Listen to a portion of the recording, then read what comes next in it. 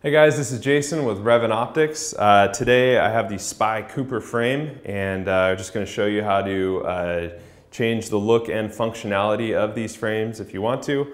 It's a little bit of a smaller frame. I have a bigger head, so it doesn't look quite right, but again, a great frame, and we hope you enjoy this video.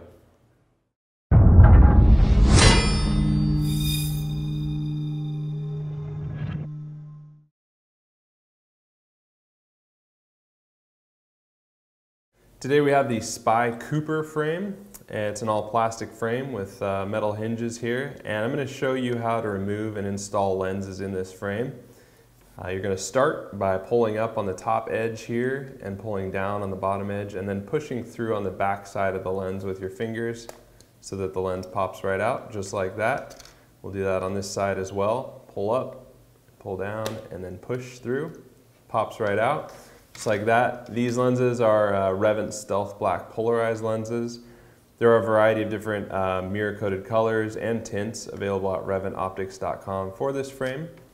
So go check those out and pick out a pair that you like, and then you can install them like this. You go ahead and slide in the outside edge in the groove on the frame, and then just use your thumb to push the inside edge into place, and it'll snap right into the groove. Be pretty flush, well, completely flush with the edge of the frame. You will hear a popping noise or snapping noise sometimes. That's fine. That just means the lens is seated in place and secure. Go ahead and do that on this side as well. Push that into the edge, and then go ahead and use your thumbs to pop it into place. It's a good idea to get new lenses if your current lenses have any scuffs or scrapes on it, just to increase the clarity and reduce eye strain.